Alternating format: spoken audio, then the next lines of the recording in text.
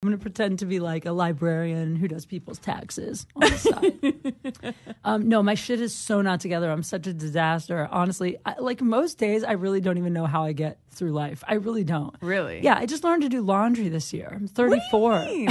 I never did laundry. What do you mean you don't know how to do laundry? Well, growing up, my mom did my laundry. I'm not going to lie. My mom, I mean, I had to do chores, but my mom wouldn't let us do laundry because she was just afraid we'd fuck it up and we were poor. So I think she didn't want to buy more clothes. Right. And then I was married, and then my ex-husband like loved doing laundry. It was like one of those things that like relaxed him. So he would always do it. And then when we split up, I had never done laundry. And I was like, I don't really want to learn. So I just started taking it to Fluff and Fold, all my clothes. And then recently I was like, I'm spending $25-$30 a trip to Fluff and Fold. I could spend like $5 to do laundry. I was like, I should learn to do laundry. So I just started. And how's it going? Well, I honestly, I put all my colors and whites together because I'm not I do too. racist. And I just wash it all on cold. And then I put it in the dryer, and then anything that shrinks or gets ruined, I just throw out. I don't care. Well, it's a good way to continually force you to update your closet. Yes, thank you. Also, all my clothes are so cheap that it doesn't matter if anything gets destroyed. Yeah. You know what I mean? Yeah. I had a guy invite me to a black tie event next week, and when he invited me, he goes, "You probably need a dress, huh?" Like he just assumed I don't have anything to wear to that. And I was like, what? No, I totally have something. He was like, yeah, I'll send you money. Like he knows I have nothing. So that's funny. Yeah. I'm like your ex-husband. I like doing laundry. I just find it fascinating that you put dirty clothes in this machine and it comes out like clean and smelling good. It just like it never that fascinates you. It never stops fascinating. You're right. Me. You're right. Well, you could also just stick it all in a bucket of like soapy water and shake it up, and it would do this. I used to. You know what I used to do? It wouldn't do the same thing. It wouldn't. I don't think so. I mean, No, I've never tried. You should.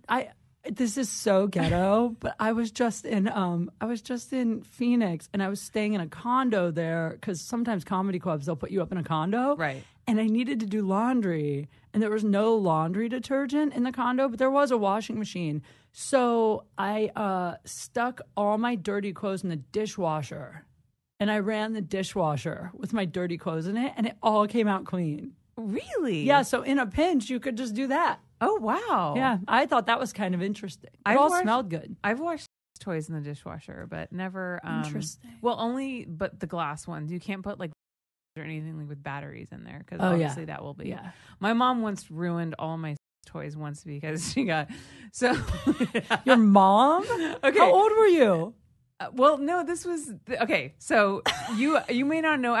So Kate and I kind of don't really know each other. Actually, Not really. We met for like 10 minutes. Yeah, we met for like not even that. You were performing at it. So I went to a comedy club with Lisa Ann, and we went and saw Kate perform. And like Lisa was raving about you, and she was like, "She's so funny," and we follow each other on social media, and we're gonna go see her. And we went and saw her, and she was amazing. She was super funny. Thank you. So, I've been following her on social media ever since. And then I started this podcast. I'm like, I would love to have Kate on. She'd be great. I honestly thought you were going to turn me down. Why? I don't know, because I didn't think I was special enough. Oh, no I really way. didn't. Yeah. You're just so cool. And Lisa Ann was so cool. And why not? If I have time, I'll do whatever. Thank you.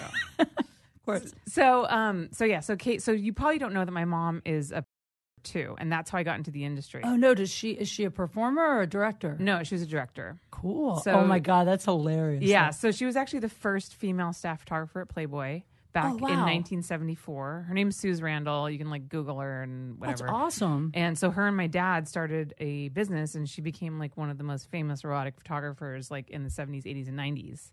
No way. Yeah, and so she's a really interesting story. It's a family business. Yeah, we're actually working on. I'm teaming up with some producers, and we'll see if it happens. I usually don't like to talk about stuff that happens in Hollywood because most of it falls through. But we're actually working on a TV show about her life. Oh, cool. My parents were swingers. They were like, their That'd be a stories good are show. nuts. Like nuts. Oh, like, I bet. My parents worked at Hustler when Larry Flint got shot. Like all that shit. Wow. Yeah. What a cool life. So anyway, I got into this industry starting working for my parents. So I used to work for my mom, and so I used to shoot for her and everything. We had a website, and so I shoot for my parents, and then I started assisting her on sets, and then. So wait a second, you grew up literally like on sets as a child. Well, no, I didn't start working on porn sets until I was 20. Oh, okay. Yeah. But I mean, like, they were shooting it when I was a kid. How much did you know? I always knew. You always knew? Always knew. Were you allowed to, like, wander on to the sets as a kid? No. At what age did you get to see your first set? When I was 20. Oh, okay. So they kept you away from it until you were 20. Yeah. Wow. Yeah, they didn't want me, like... Well, that's kind of good. Yeah, I mean... You weren't like daycare. There wasn't like a daycare, like a playpen on the corner of the set next to No, the bed. though apparently my mom was shooting for Playgirl once in the backyard when I was a toddler and I wandered off onto set. But I don't remember that. I was really young. Playgirl is the one with the hot guys in it? Yeah. Oh, yeah. Is that still around? I don't think I'd like to work for them. I'm putting out an offer. Playgirl. I'm available. That's what I need in my life. I should have had you on set because I used to shoot for them and they would have to get hard, but it was them by themselves. And let me tell you, it's really hard to shoot a dude by himself hard without it looking gay. Like, it's very, very difficult. Hey guys, if you want to support my show, then you should think about joining my Patreon. At my Patreon, I offer all kinds of amazing perks in exchange for your financial support.